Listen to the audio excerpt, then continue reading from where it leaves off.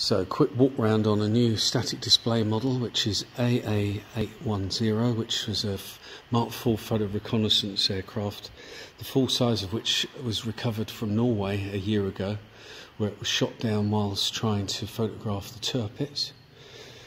And the PR blue, you see, I've asked the company I want that particularly matte, so they've done a good job there. And I've painted it up this morning. This is our standard moulds we use for be it airworthy radio control versions or full static display, so you can see we've got all the detail there. And I will now finalise that with canopy, markings, roundels and appropriate detail.